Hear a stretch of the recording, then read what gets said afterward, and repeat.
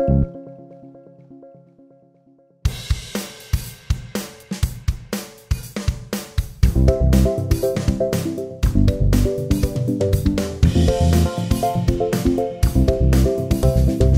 welcome, Bojana, Camille, and Anastasia. Thank you all for coming to the Ethnic podcast. We're very happy to have you here sharing your UX experience. Thank you. So, to start off, to really get people to understand what you do day to day, I want to dive into how you work as UX designers and also UX researcher, which is a part of that job. And I want to start with you, Anastasia. Yeah. I mean, is it possible to explain how much time you actually spend with the users? I mean, talking with them, observing them, actually interacting with the users in a project or in a month. Mm-hmm. Well, first of all, I will start that I do have two jobs at the moment. One of them is for Iron Hack, which is coding school here in Barcelona, and part of my job, 50% of my day is writing the content for students. So it's not really an office job for that product. But at the same time, I'm working remotely for Apollon, which is part of Interactive Corp, and I help them with research. I help them with user experience in general, and I meet users once per 2 weeks. We're organizing a session. I recruit the users, and then I do something with them. We're testing something, or it might be a focus group, it might be something else. Right. So at the moment, it's like once per 2 weeks. But you're meeting them face to face? Yeah, face to face. And the other time, I might be working with some tracking tools. I might speak with our product owners, identify our KPIs, what are we looking for, what are the problems. The typical situation is that they come to me and say, well, we have a drop in our conversion rate. Right. And we have a hypothesis why it's happening. See the metrics. And then you're like, okay, let's think what we can do, how we can solve it, how can we understand why it's happening. And that's the kind of like the amount of time that Apollon needs a UX researcher, like twice every second week. Is that? Yeah, mainly because I don't have that much time at the moment. Right. So you would like to do it more, or? Yeah, usually I do that once a week. Ah, okay. But now because of the content writing for students. Right, you're busy. Yeah, it's kind of busy. So moving on to you, Bojana. I mean, you're doing UX at a Typeform, a company that most of us know. I mean, you have thousands of users, and you're also famous for being a user-driven company. I guess UX is very important for you. Is it possible to in any way kind of define what's UX in Typeform? So, well, UX in general, I think for me is the user's voice, right? Through a lens of somebody who's trained in understanding and getting to understand the problems that the user is having, right? So I think that's general, and I don't think it's any different in Typeform, at least it's not for me. We have, the way we work is that we have our UX designers and UI designers embedded in swarms and teams, working with developers and QA and Scrum Masters and product people and product owners. And so everybody kind of works together. But so there's research happening all the time. There's communication with customers happening all the time. And I like to look at it as per project. So usually there's some hypothesis that you have and something that you want to find out. And depending on that question, you design the communication and the interaction with the customer. Our customers happen to move a lot of them overseas in the US, so we talk to them via video, via voice or phone, and when we can, we like to have them come in.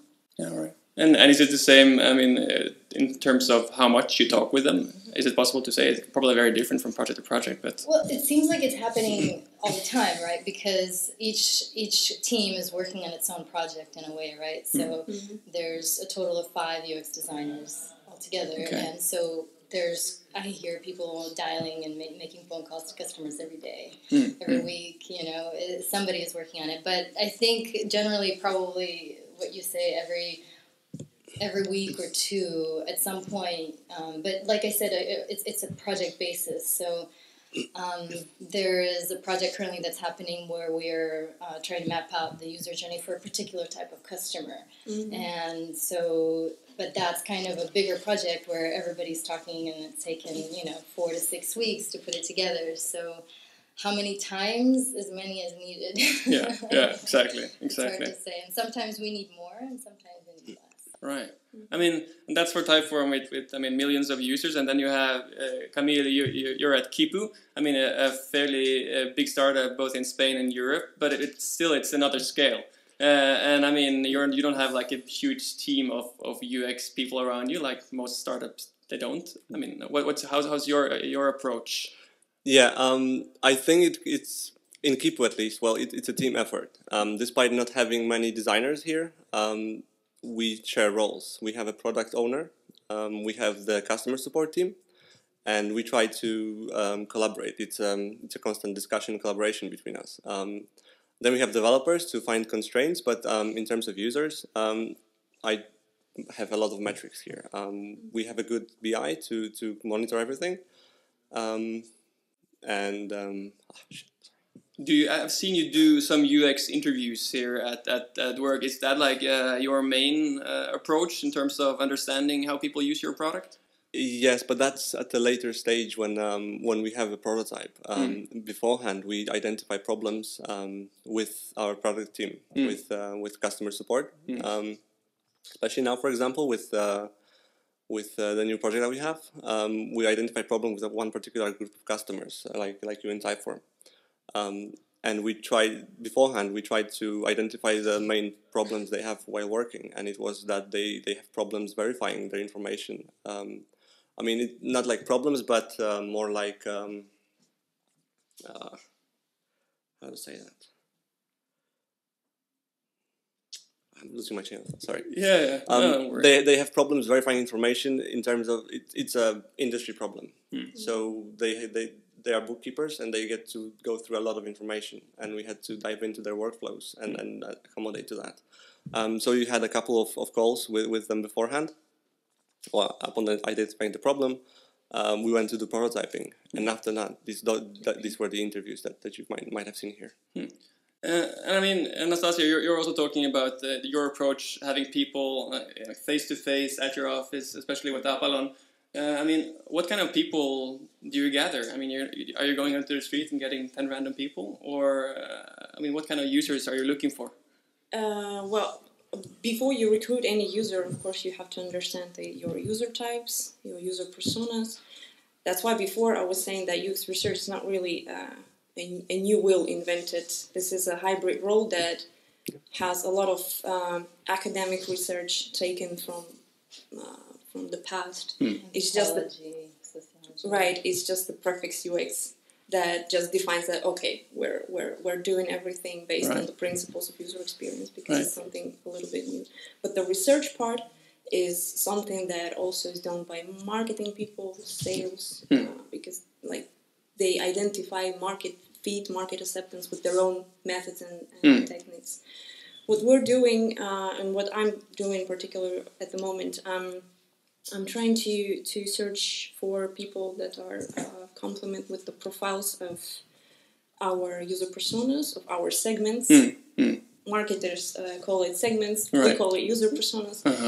So we just look for the profiles with the age that we're looking for, with their occupation, with the same motivations that we have researched before and we know them. Yeah, I mean, as you say, I mean, this is like a collaborative effort of everyone inside the company, and also, I mean, UX research is not something new, as you added, Bojana. I mean, for me, it's kind of hard to understand what's the new thing about UX research compared to other research done by other people, in other sectors. Is it hard to define, or is it there's kind of like a definition? So, I mean, what's new?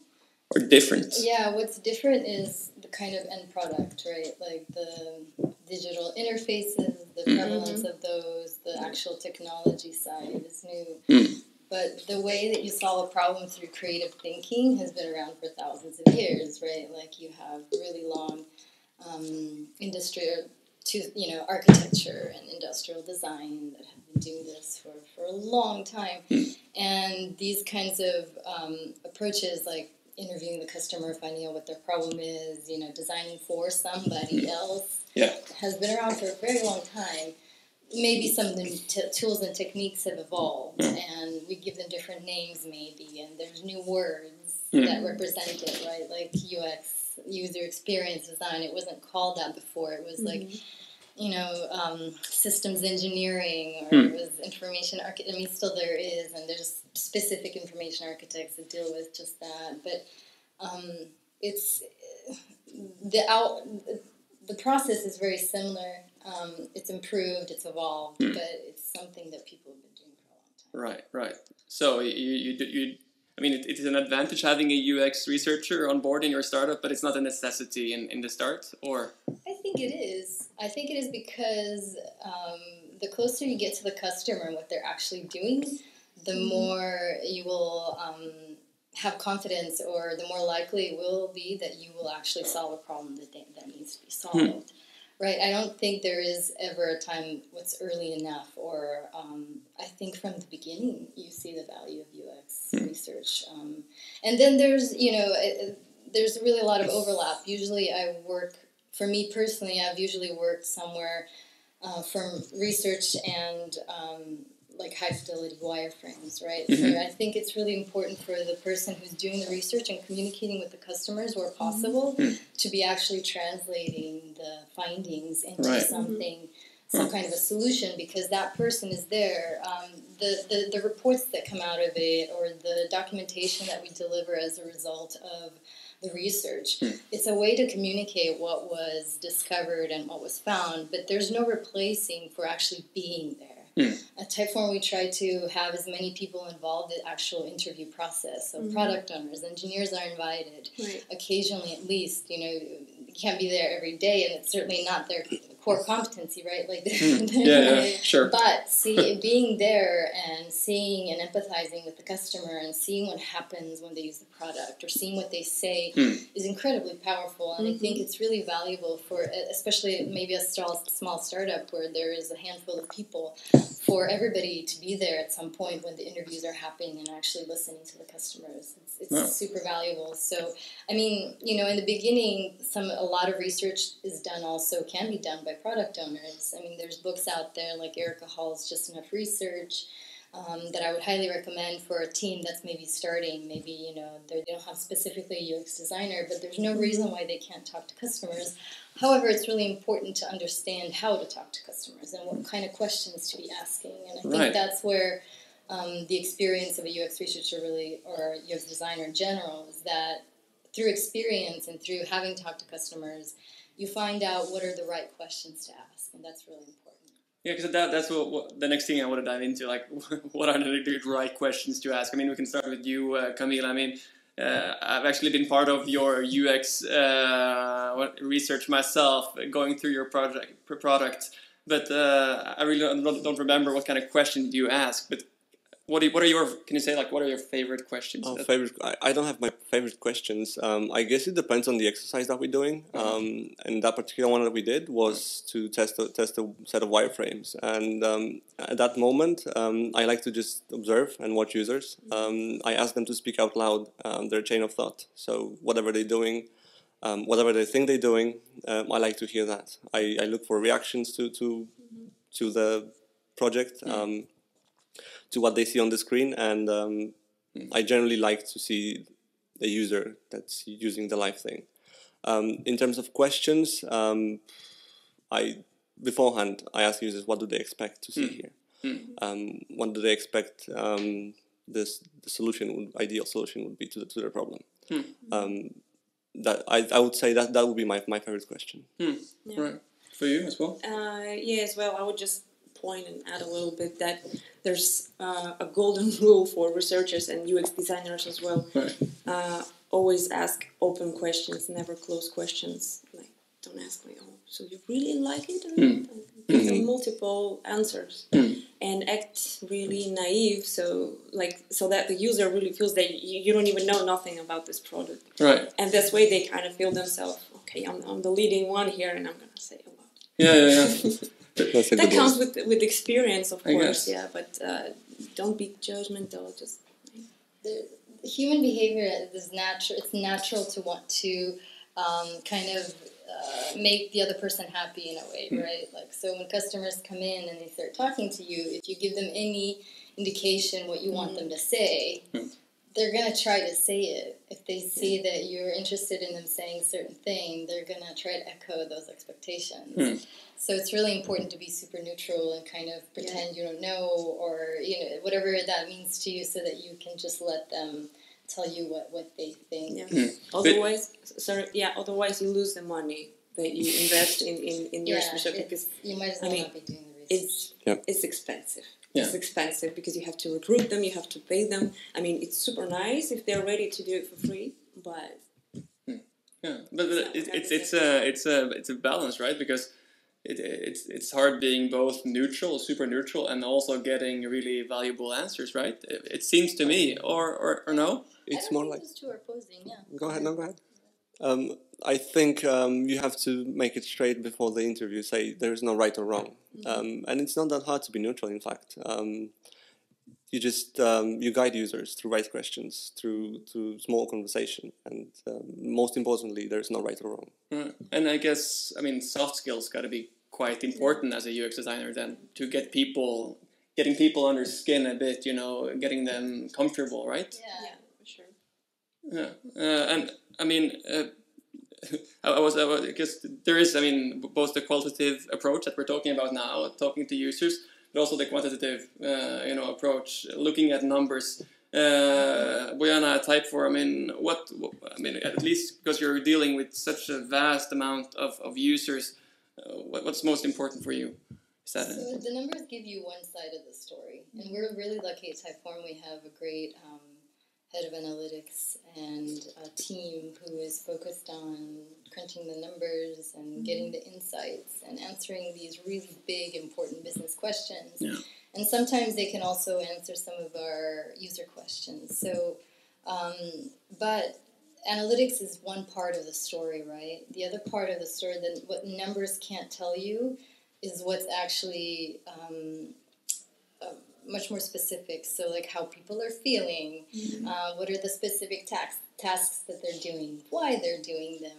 There's all kinds of questions that... So I look at analytics and interviews or qualitative research as complementary to each other. One without the other really is not as powerful. Or two, when they're combined, are incredibly powerful and valuable. So when we... and there are certain types of questions that are better answered with analytics, and there's certain types of questions that are better answered with interviews. And so what a skilled...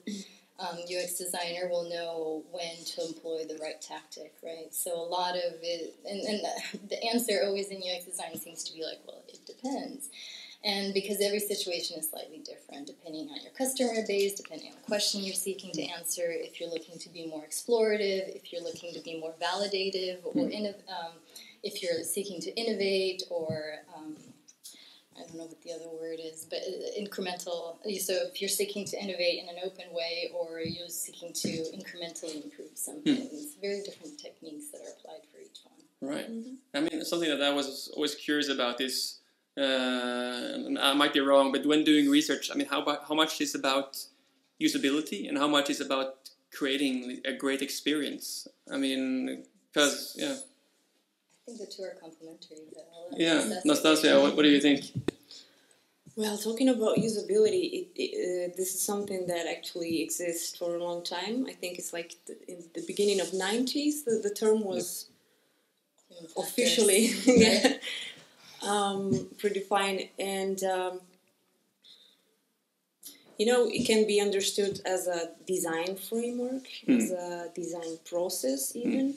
But also we can use usability as heuristics to evaluate our usability tests. Right. So they don't conflict at all. But you're right, it's more like a mechanical part of user experience. Right. Probably less human than... Yeah. Huh.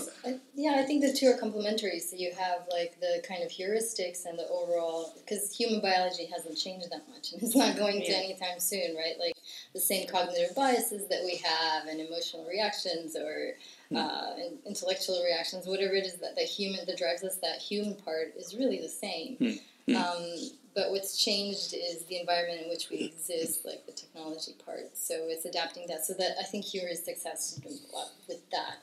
Then you know, using something easily and being able to get through a task, and at the end of the day actually get whatever job that you want to get done. And this is like a huge thing right now. Everybody's talking about jobs to be done in the product side, and this is really tremendously overlaps with UX. We have tons of tools and techniques that are exactly that. So allowing the customer to do what they wanted to do. Not what we want them to do, but what they want to do, creates the experience and the value. And then in addition, you have the emotional component and how that feels from like a very visual side. So when the two parts work really well, I think that's when you have a really great experience. Like it functions really well and it's super good and it looks really nice and it's pleasing to you, and that's more the emotional component. So I think the two are really important. One really can't. It's really hard to have one with the other. I mean, you can, but the functionality is very utilitarian, and then there's the emotional. I mean, I want to move on because you're talking about how you're interacting with other people in the company as well, which is a big part of the UX role. I mean, you're not solo players, and I mean, I wanted to ask you, Camille, first. Is it hard to get like buy-in from other people in company? Is it hard to convince other people in Kipu of your findings? I mean, if you have something that's conflicting with your developers' thoughts, I mean, how do you convince them that what you've found is the right thing, the right way to go? I guess I'm lucky enough not to have these problems, but always after every research, after every interviews we do or any kind of research, I write summary and action items, and there are reasons in those documents, and I just present all my findings to them. And if there is anything unclear on the screen that they see that they have to develop, I just bring up these reasons. It's fairly easy. People outside is a pretty much, I wouldn't say design mature company because we don't have a huge design UX team, but definitely this is something that we will follow in the next years. We will grow our design team, and we put a strong focus on design.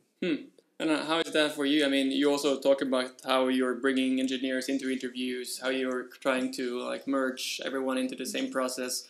But has it been times when it's hard to convince people that what you found is the truth? It hasn't been super difficult. I think we're lucky as well. But I think what's critical is involving in any company, involving people from the beginning. Letting them go through the journey with you and having the experience and sitting in the interview and seeing what happens has a tremendous impact on people. And of course, there's, sometimes there's people that have their own opinion and, they feel very strongly about it. And so the way I've gone around that is essentially to bring those, especially those individuals, in as early as possible and let them see what was happening. Because the point of view of being a UX, or, when you're doing the interviews is not to supplement or to supersede the user's opinion with your own, or to get what you want. It's to get what they want, and it's a very subtle difference. And I think that it's easy sometimes to lose track. Right? Yeah. So getting people involved early on. Is it? I just thought of it, but is it? Soft skills are needed to talking with the users, but are that same soft skills also used talking with other people in the company? Yeah, I think so. And I think where the difficulty comes in, maybe at some bigger companies too, where I've been in the past, the business side that's the most removed from the customer can sometimes have the hardest time, because there's this balancing act that's happening between business needs and user needs, and it's where the two overlap that the business can thrive. Because if the business cannot sustain itself, then it can't sustain itself, and that's a downward spiral. But if the customers aren't getting what they need or doing what they need to do or what they want to do, then they're not going to be customers. So it's really finding the overlap, and what I found is really effective is communicating the customer's needs in business terms, and always tying the two together. Mm-hmm. So this is what the customer wants, and it's going to serve the business like this, and this is how they overlap, and really showing that overlap, and that seems to be pretty effective. It's not easy. No. And we're human, and everybody has their things, right? Like, you can get attached to a solution or an idea, but it's really important to talk about it. Huh. Mm-hmm. And also, I mean, Typeform is a fairly big company now, 150 people. I mean, Apollon, how many people are working in Apollon? The development center, which is in Minsk, I think something around 100 people. So it's a fairly big company as well. It's a fairly big company, and we have different profiles, and I think it's quite similar to your cases. I also try to involve people to take participation, even if it's remotely. I ask them observe online what's going on, Right. testing, see it on your own, and just take the notes. Right. Usually, when you do the usability testing, there's always a note taker sitting next to you, and that's exactly what I'm asking them to do. Right. Either a product manager or a developer sometimes.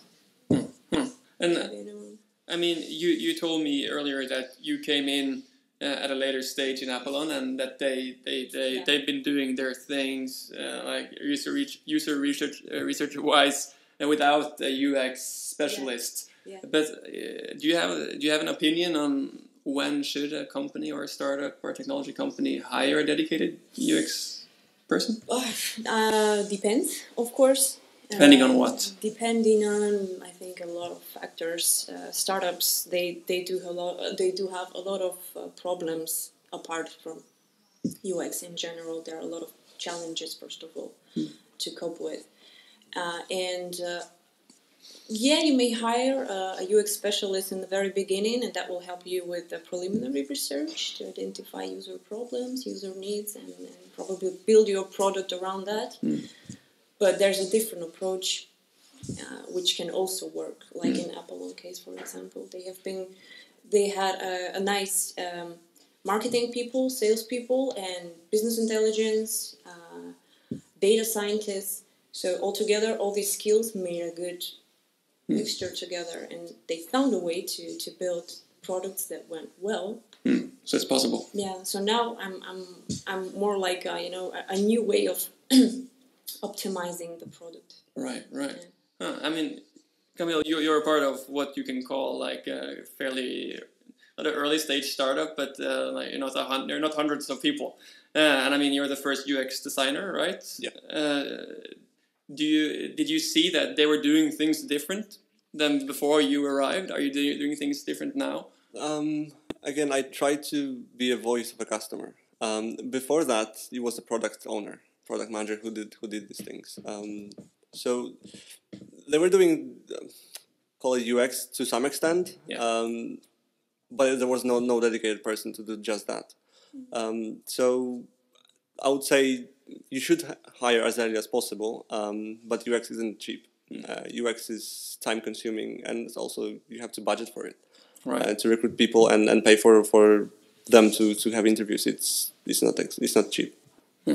It's an investment, I think, and it is the kind of investment that reduces risk. So having a UX designer on board really helps you reduce the risk of totally getting it wrong. Yeah. And I think, to me, that's super valuable, right? Like, especially in an industry, or, as a startup, you have a tremendous amount of risk, not just whether the product is going to work. Right, yeah. And so any way that you can do that. So I look at it as something that can be helpful from the beginning in that way, and it's worth the investment. And I would, as a startup, I would even, I know it sounds, but hire somebody senior. Hire somebody and spend the money ahead of time, like the same way you would invest in development. And so you have the same kind of mindset for hiring developers as hiring UX designers. I think it's just as important. Yeah, they're two sides of the same coin, right? Like, and the stronger your structure, it's like having a 2-footed stool versus a 3-footed stool. Right. Yeah, so because you worked in a fair amount of early stage startup yourself, right? And then you came in at the early stage as well, or So what some of my clients have done is that essentially hired kind of a contract on a contract basis, and that's entirely possible too, right? And if you can't afford to have somebody full-time for, every day, hire them in the beginning stages to set the course to some extent. Now, the more experience that person has, the more quickly they're going to be able to, give you the right advice. And so it's like spending more now so that you can save later in a way, right? Yeah. I'm curious because you worked in several early stage startup, and now you're working in Typeform, is evolving into like a real company. And I mean, talking with a lot of people in the beginning, and you're trying to kind of find a path for your product, and you're getting all this feedback from people telling you, oh, that would be great. If you did this, that would be amazing. I mean, how do you stay, and this is for all of you, but how do you stay focused on your vision or your product, what you want to build? Yeah, that's where it becomes an art form. At the end of the day, I think what's in the early stages, more than anything, what's important is defining the problem, right? Like, what's the real problem that needs to be solved, and really focusing on that. And if you understand the technology that you're trying to build, or the capabilities that you have, then you can apply to that and go, okay, where did the two connect? Like, this is the problem that needs to be solved. This is the kind of direction that we're building and trying to find the overlap. It's super hard. I mean, it's easy for me to sit here and say this, but in the moment, and it's not a magic one of those things that just you wave a wand and it happens, right? Like, it doesn't eliminate risk.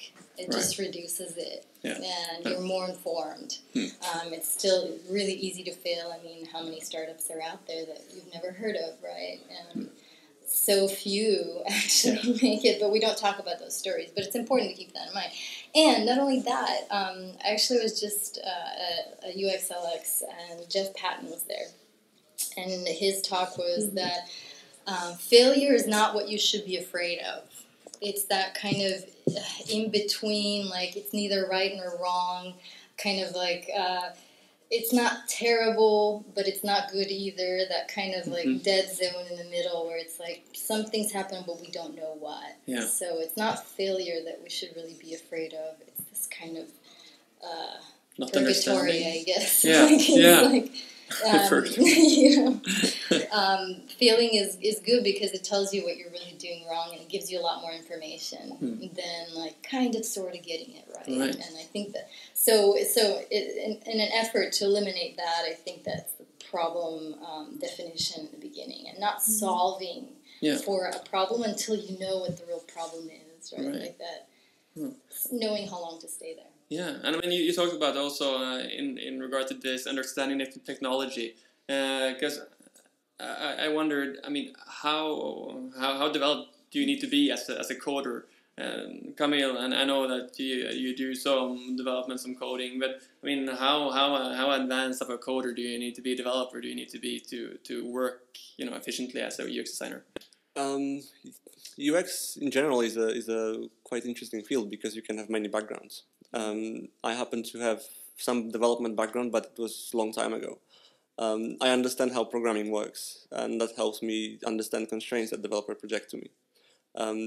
You don't have to be a coder at all, but in a startup, the more skills you have, the better off you are. So I would say coding is a good complementary skill. I do coding only because sometimes there is a development team works hard on the product, heavily on the product. I just do small things. Just as an aid to my team. Exactly. Otherwise, is it the same for you, Nastasia? Do you think UX designers should code, or do you think it's important? Let's say let's view that from different perspectives. There are different types of developers, of course. Let's say if we're having, for example, Apple, we have native mobile development, but we also have machine learning, deep learning, computer vision, which is a little bit advanced, and it's a little bit more complex than just the usual backend development. And these people are creating amazing things that users do already feel that it's working. They feel that interfaces become more and more smart, Yeah. and they require more and more from these interfaces. Right. As I'm speaking to users, like once in a week, once in 2 weeks, Yeah. apart from solving our daily problems related to our product, I also see them demanding more and more every day about that, about the way interfaces should be now and in the future. So I guess going forward, maybe it becomes more and more important, or it becomes more and more important, but probably not having the skills of a developer, but just understand what they're doing and understand the limitations, I think. I mean, do you code yourself? No, I went to a 10-week dev boot camp, Ruby on Rails training, and Right. man, it was so hard. And then I realized how much of a designer. That's really not my core competency at all. But I think, as Camille said, it really, and Anastasia, it depends on the environment. Like at a startup, being a really strong generalist will be really helpful. At a big company where you have these very, very narrow roles and you can go deep into one subject, it's more useful to really be an expert. It's really hard to be good at everything. And by the time somebody is good at everything, usually, it takes you decades, right? Like you'd have to, and then if things are changing so much with, design development, things shift all the time that by the time you're not doing one job for a while. But what stays with you is those overall concepts and understanding where the pitfalls might be. But I don't know, to some extent, sometimes it can also be good not to have any of that background, because then you're not or you're less limited, maybe. It's that story of the bumblebee. Like the reason it can fly is because nobody told him he can't. Because they're so not aerodynamic, right? Look at a bumblebee, you're like, how is that happening? Yeah. But so sometimes it's good to have that naive mindset, in a good way, naive. That's cool. And you're talking about how everything's changing so fast and it's hard to keep updated. And I guess that's the same for UX. I mean, UX is evolving as well. UX research as well is evolving. And I wanted to hear with you guys that are working with this every day. I mean, what's UX in 2017 is probably not what was UX a couple of years ago. Camille, I mean, are you working in the same way as you did a couple of years ago? Or are you seeing some trends changing? I guess, well, working the same or not, you adapt to environment and projects. So I'm not really aware of if I'm working very much different. I always stay true to the problem that is solved. But I think in terms of trends for 2017, or maybe even 2018-19, I was getting into anticipatory design. And Can you explain what is that? Wow, it has to do something with AI-backed design. So the interface changes as user uses it. Okay. And that's fed to it by the artificial intelligence. That's fed to it by artificial intelligence. That's more as overall concept. I'm not an expert about that, so I don't really want to go in detail, but that's more or less it. Right. I mean, I know you guys are also working with conversational interfaces and some AI-powered stuff. I mean, what are you thinking? That's what we're looking at. Is that the right direction to go? And so as an industry, or as a job, I don't think UX has changed a ton. I think that development changes a lot more in the sense of like languages are constantly evolving. This is cool. This is great. This is getting better. Like the technology is really changing quite a bit. In UX, it's really creative problem solving from the beginning, right? Like it's not so fluid. Design trends are fluid. What's popular, what kind of colors, what kind of interactions, animations, things like that are evolving very quickly. But fundamental research and UX design, I don't think it's evolving as quickly. But to this kind of anticipatory design and using AI to essentially make the interface more intelligent, respond to the person as they're working in the moment, so that it can, it's predicting what they might do to some extent, right? So a Typeform, conversational. What does conversational mean? I think that we're still kind of defining that, right? Like, What does it mean to our customers? Are we going to have the same customers today as we have in 3 years? It's probably, might not be the same exact customer base. And what does conversational design mean to them? So those are the questions we're trying to answer. But I think I might have rambled a little bit. I don't know if I answered the question. No. I mean, I feel like you're on board with the same things. I don't know with you, Nastasia. You're teaching the UXer of the future at Ironhack. I mean, are you teaching them the latest trends, or I mean, what do you think are 2017? We're giving them the basics of what are the trends in society, what are the trends in technologies. Right. We're not really, it's really hard to predict. What we totally all understand is that things are going to go really, really fast. Really, really fast. And as I said before, during my research studies, I can see that users are becoming more and more demanding in terms of the quality of these interfaces and being, especially if you do tests with digital natives, people that were born like after the middle of 90s. Right. They got used to solve their problems with digital solutions already. So they expect more than, for example, our generation. We still can use the paper for something. Yeah. And the young, like my nephew, for example, when he was, now he's 10, but when he was 5, he expected, he have seen the comics, like an elephant or something. But he also saw an iPad already, and he was like, yeah, but I want this elephant to be in my iPad, and that's exactly what he's expecting. Because that's what he saw, that's his mental model already. Yeah. So, that's interesting. I think that's the way it's going to change a little bit. We will have to develop new principles of evaluating the user experience. I think generally, let's say, time between users and computers will reduce. Yeah. Let's talk about the future. Some interaction is going to be essentially less interaction with screens. Yeah. Things that we can do for people, and that's even something now that I think about all the time. Like, how can we essentially remove the step? Is there something we can do for users that they don't have to do? Like, we can think for them, and finding all those little things to remove cognitive loads, so that it seems like the computer knows what you want. It doesn't really, right? But it's going to predict it, and maybe there will eventually be some kind of intelligent enough AI that can support some of those things, and over time it's the disambiguation, taking away rather than adding more interaction, and then switching some of the interaction to voice, things that can be done with voice easier than interface, and then there's of course things that can be done easier with an interface rather than a voice. Like, I don't think voice is like everything's going to be voice. It's just probably not realistic. And taking the screen away to, like, what does mixed reality look like? Instead of having a screen, and the information isn't. I mean, there's probably pitfalls and problems with that too, right?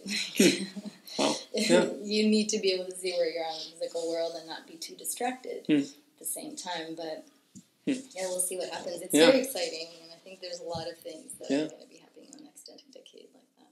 Yeah, thanks all of you for giving us some insight into the future of UX and our digital products. So I probably have like 20 more questions I would like to ask you guys, because I mean you're sharing a lot of interesting experience with us, but at some point you have to say stop. But I just want to say, Camille, Bojana, and also you, Nastasia, thank you so much for coming. Thank you so much for sharing.